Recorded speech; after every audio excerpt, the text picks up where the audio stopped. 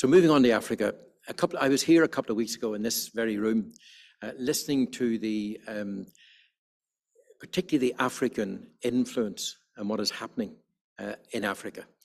And the Science for Africa Foundation, who I met and will be meeting again in a couple of weeks in Kigali in Rwanda, absolutely blew me away in terms of, taking Joe's point, this is already happening in Africa.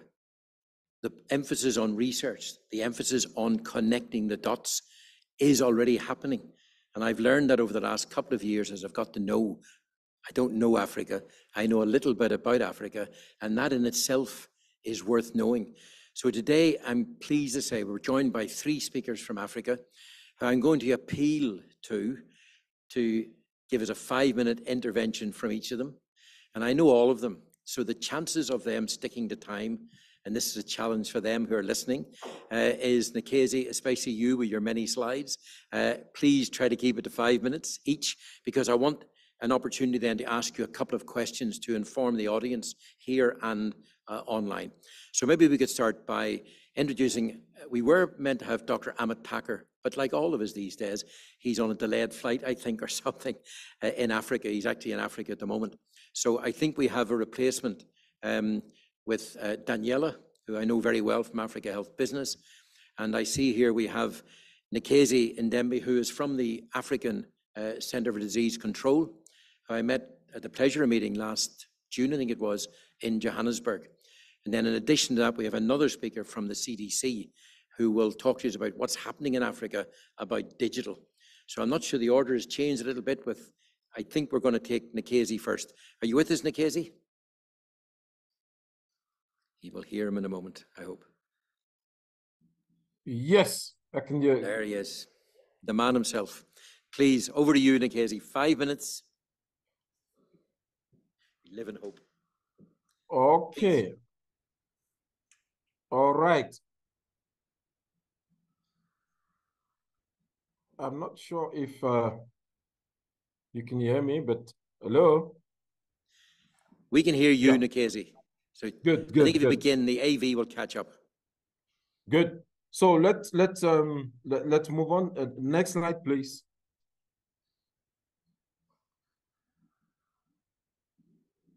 Hello. Yes. No. Let me start by laying this foundation for my colleagues, and specifically, really Philbert, Dr. Philbert, but by providing information on the new public health order. So if you look carefully on this slide, you can see there are 5 pillars. The first one is around really ensuring that we strengthen Africa CDC, National Public Health Institute, across the continent. The second is ensuring again that we really build capacity, human capital, to be able to sustain those National Public Health Institute. The third one going to be really connected to those two, really increasing domestic financial investment. And then that will follow again with training of that human workforce, ensuring that we have a respectful partnership. Next slide. Yeah, let me just briefly, because I have 5 minutes. So the first pillar around strengthening Public Health Institute is really to ensure that the continent is prepared to next pandemic. And that cannot be possible if we don't have really digital solutions around this new public health agenda. So a Public Health Institute for research, the workforce development, the laboratory. Very interesting presentation for those that touch on the genomics. We have established a large network of genomics lab across the continent, and you do agree with me that those data needed to be curated, and that's again where we see a very critical role of digitization. Genomic surveillance, emerging preparedness, pandemic response, again, and disease prevention are critical for really our response to pandemic. Next slide. So this cannot be achieved if we don't train a significant pool of really rapid responders.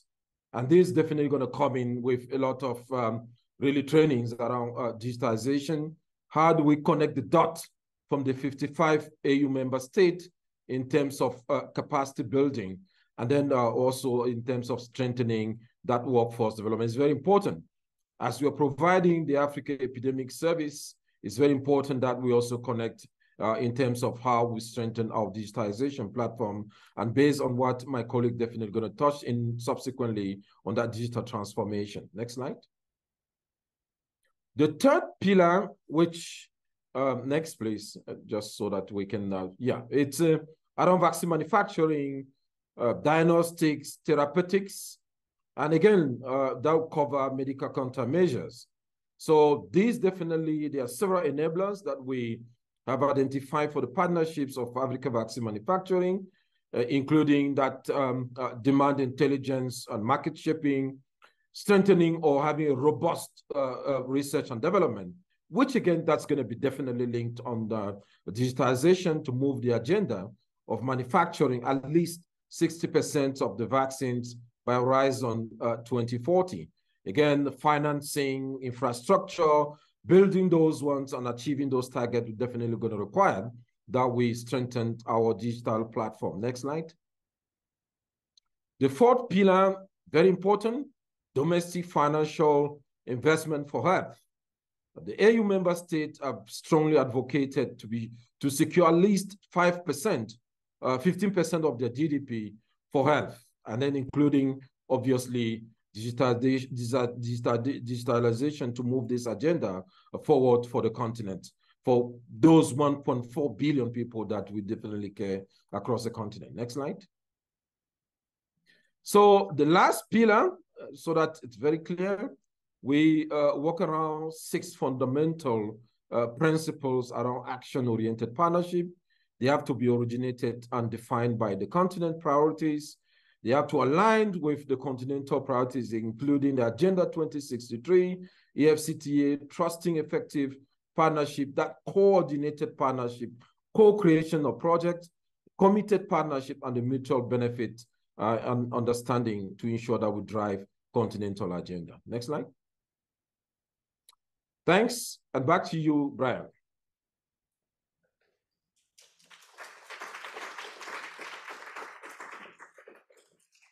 Thank you. Look forward to seeing you quite soon. That's an example which some of you may be surprised at, of what's actually happening in Africa. All too often, I think, we, if I can use the term, in the West, have perceptions. We need to understand the reality. And the reality is that, as the term is used in Africa, Africa is rising, and we should be going with it. We should not be sitting in our lofty places and being arrogant and thinking we know it all, because I think we can learn an awful lot from Africa. So our next speaker, I'm not sure whether it's Daniela or it is Daniela. Daniela, I know you don't look anything like Dr. Amit Thakker, but I know you worked with him in Africa Health Business, and I was glad to see you in Johannesburg recently as well. Please, over to you. Okay. So I'm glad that you've introduced me as looking nothing like my boss, Dr. Amit Thakker, but I'm really glad to join this panel. And I want to talk about something that is very close to our hearts at Africa Health Business, and that is the fact that Africa is rising. And as you can see on my screen, we expect Africa's healthcare sector value to be $265 billion by 2030. And if you combine this with the fact that 1 in 4 people in the world will be African by 2050, then you can see that our market opportunity as a continent is increasing. And in 2050, that market opportunity for healthcare will be 2.5 trillion. And so Africa needs to be front and center of investment in the health sector. Now, this is a little bit about the growth drivers that are there currently and are likely to increase. Now, we have new and dynamic financing models. And one of the things that I must say here is that primary healthcare has been identified as the key to universal health coverage that most countries in Africa are aspiring to.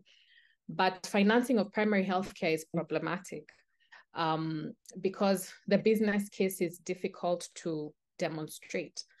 But in our experience at AHB, we've seen that being innovative in both the demand side and the supply side financing has driven quality and access and business success in primary healthcare services. For example, I'll talk about blended financing that we've seen where donor funding, which is still a significant amount for health systems in Africa, is now being used to de-risk commercial loans for health service providers. And this increased capital is helping to improve quality and to increase the number of primary healthcare outlets by private sector, which then supplements government provided services. Now, I'll talk about also the use of technology that is leveraging Africa's adoption of particularly mobile technology. So in terms of demand side financing, we've seen people being able to save for healthcare on mobile wallets. And through the use of digital technology, the service providers are then integrated to draw these funds, and all this is controlled by the health seeker on their mobile phone. So because Africa's population is very underinsured, very few people have access to health insurance, and out-of-pocket expenditure, usually creates inequity, and we want to avoid this. So innovations are coming where people are taught to get into a culture of saving on their phones because they're already using their phones for mobile money and mobile transactions, and they can save every time they have a little bit of extra money into their a designated mobile wallet for healthcare. And this is helping to increase the demand side financing. I'll not delve so much into it because I have a lot of growth drivers to get into, but bold partnerships between public and private sector we have seen is changing the shape of health service delivery and making it more sustainable. And private sector innovations, when coupled with existing government infrastructure for healthcare, has been shown to increase the quality and access of healthcare. The Africa Free Continental Free Trade Area that's driven by the African Union, we are closely following that because it's bound to increase trade across our borders, and it will progressively reduce the 55 markets across 1.4 billion people to a single market, which will attract investors. The full participation of women is another growth driver.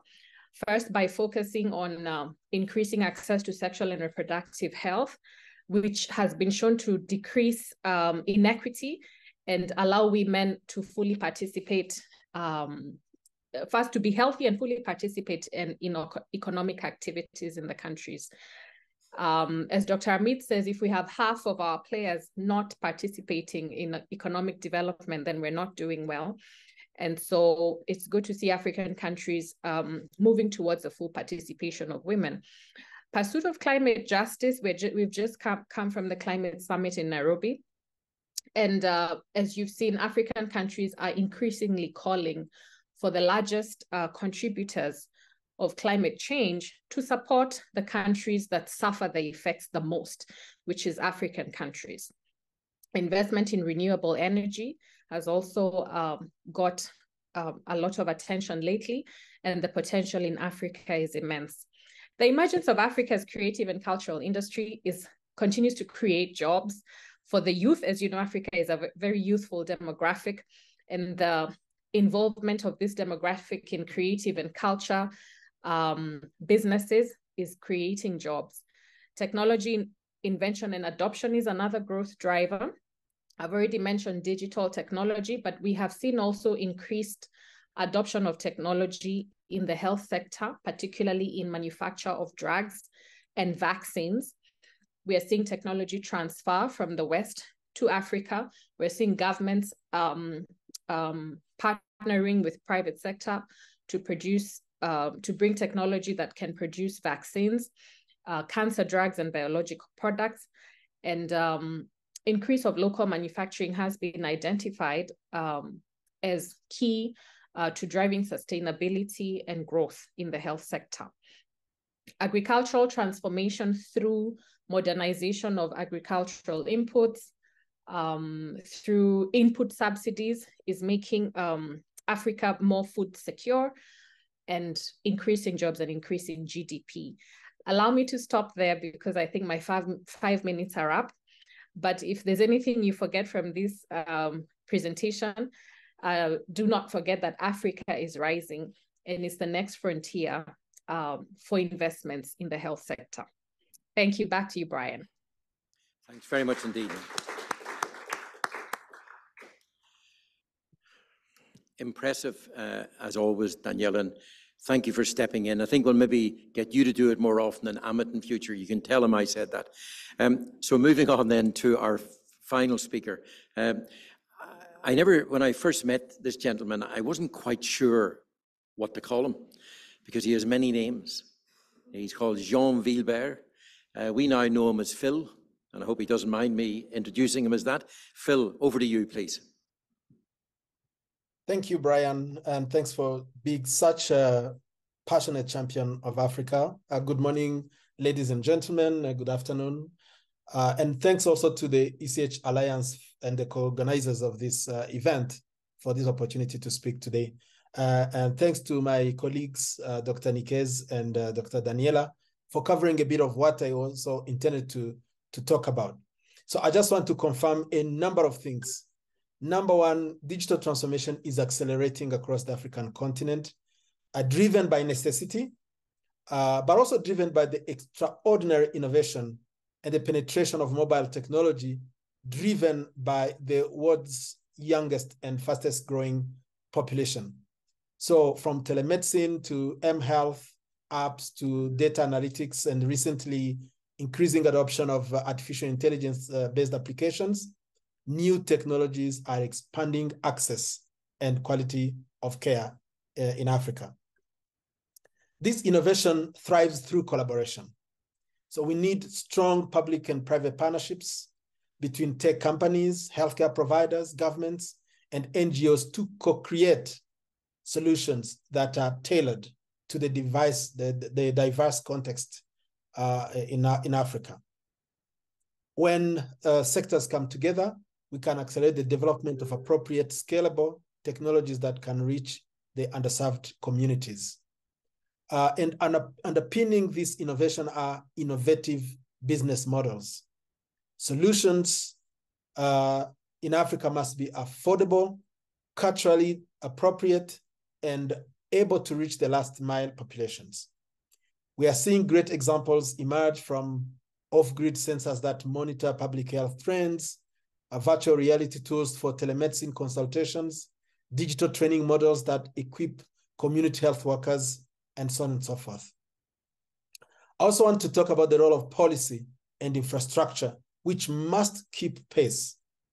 Governments have a key role to play here in promoting digital literacy, ensuring data security and privacy, improving internet connectivity, and most importantly, setting up interoperability standards so that this data can really be aggregated and moved across border, and especially to Africa CDC to be able to support pandemic preparedness and response efforts. With careful implementation, digital health presents an extraordinary opportunity for countries across Africa. It has the potential to drive equity further, help leapfrog infrastructure gaps, and strengthen primary care delivery, and enhance real-time public health surveillance. Another important consideration is we want e-health to be truly people-centered and person-centered. And that will demand input from everyone in the society, especially the end users, even those that often are left behind because they are not digitally literate. I believe that if we work together, we can build tools and solutions that can truly empower communities, save lives, and create healthier nations across Africa. The time for bold collaboration and social innovation is therefore now. I want to take this opportunity I'm given to really call on all of you in this room, those following us, technologists, governments, healthcare providers, and development partners to join us in realizing the full potential of digital health to uplift lives across Africa. For those interested in diving deeper into those topics and forging new partnerships in this space, I invite you to join us in the upcoming Africa Health Tech Summit happening in Kigali on October 17th to 19th. You can ask Brian for further tips on how to get there. He will be with us. It will be a great pleasure to have you and a valuable opportunity to further this important work. Thank you so much for the opportunity to speak today. And once again, let's work together to drive meaningful collaboration and progress in attaining universal health coverage by 2030 using the power of technology. Thank you so much.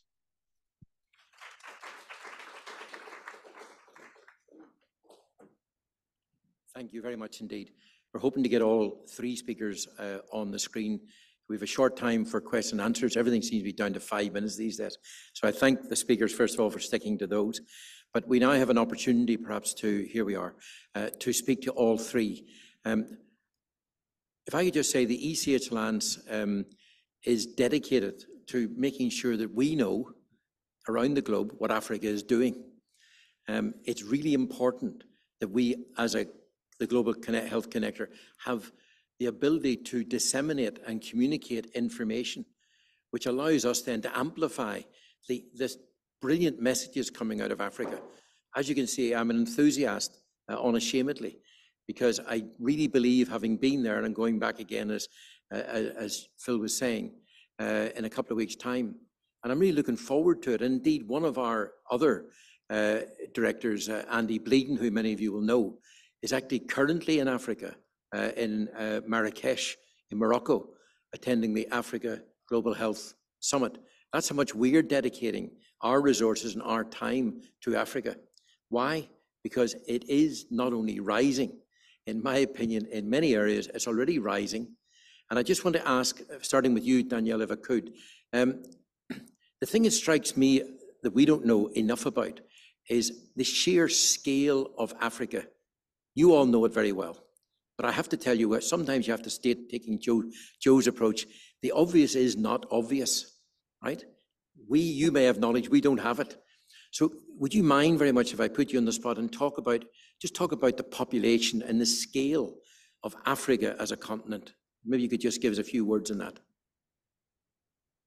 Thanks, Brian. I'm actually in Marrakesh for that Africa Global Health Summit together with Nicaise, and we're looking forward to making our contributions there as well. Now, Africa is 1.4 billion people. It's, however, more than 50 different health markets. And as I said, there's efforts to coalesce these markets to make it attractive for investments. Africa is also very youthful, with majority of the population being below the age of 35. And so this presents an assured pipeline of consumers in healthcare and other sectors, an assured pipeline of health workforce and workforce for other sectors, an assured pipeline of digital innovations for the future. And so, and then at the same time, because of advances in healthcare, we're going to have, just like in the rest of the world, an aging population that we now have a chance to plan for. And so all this presents an opportunity for innovation that can drive access to healthcare, and coupled with the fact that Africa has adopted mobile phone technology for e-commerce, for medical, paying their medical bills, for day-to-day transactions, for banking, we can leverage this also in healthcare. Thank you, as usual. That was very helpful. Hope you all find it helpful.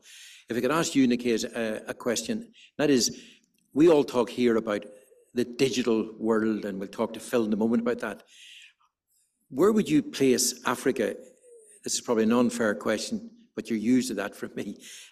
Where would you place Africa in terms of its journey towards digitization? Because we're still talking about it, so doing something about it in the rest of the world. But I'd just love to know where you feel Africa is on the journey.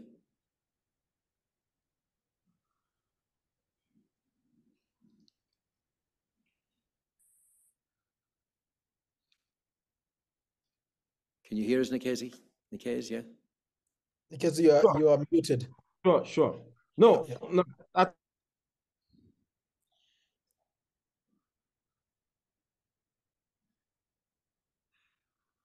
We're having some difficulty. I think your screen, oh, there you are, back again. You with us now, Nicaise? Can you hear me?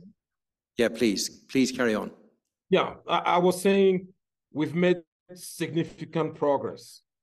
I think we even, during COVID, made really a stride, really ensuring that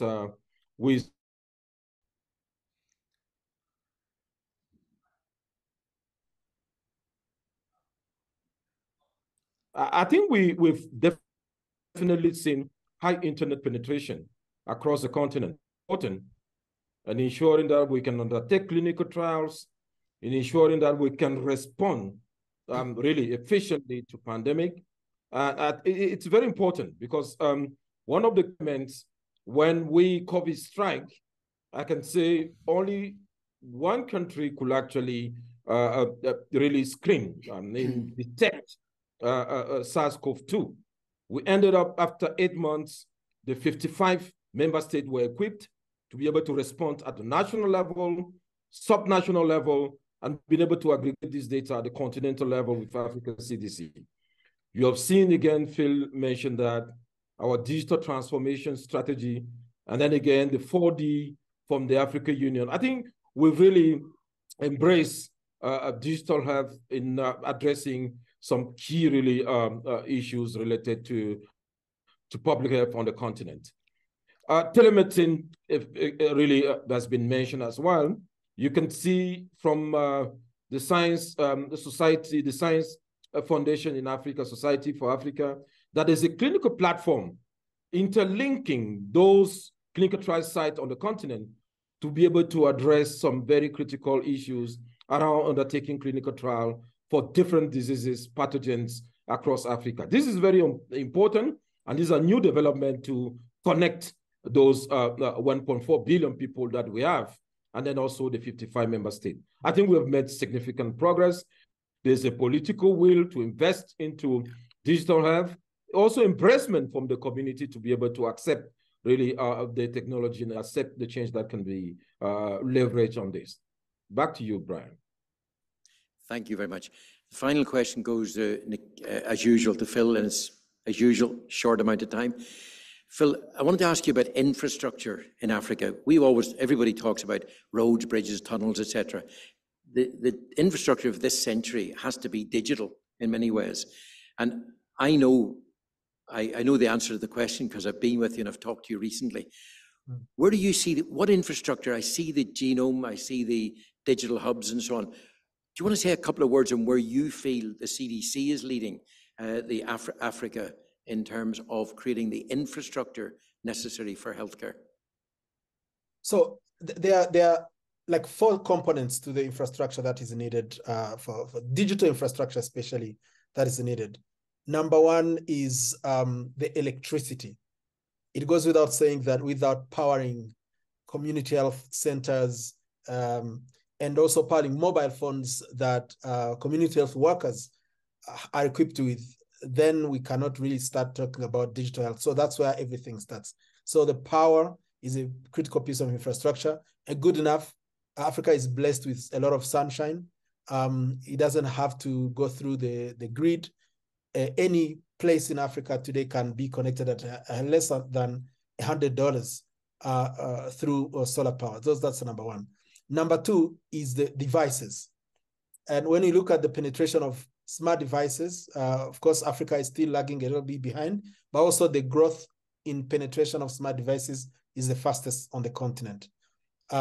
So far, when most of the application you see are based on feature phones, which is very good because we need to get to where the mobile financial inclusion has reaching more than 80% of the continent's population, because they were able to adapt to providing services on top of feature phones. But the penetration of smart devices is also growing very fast. So apps and so on can grow, and we can equip this. We can equip our community health workers and frontline workers with smartphones. Then they can have the intelligence that is available to the world. So that's number two piece of infrastructure. Number three is the connectivity, the internet connectivity. And whereas it used to be sort of problematic to ensure that everyone has access to a GSM signal, which reaches about 80% of the continent, even the 20% population coverage remaining are covered very well using satellite. SpaceX comes to mind, but there are so many satellite solutions that are increasingly high performance and low cost. So we believe that it's a great opportunity to also bridge that gap and make sure that regardless of where health workers are, people stay on the continent, they can have access to services that are really powered by technology. And the fourth piece is the backbone infrastructure that links all of that. And then the data centers. This data need to be stored somewhere.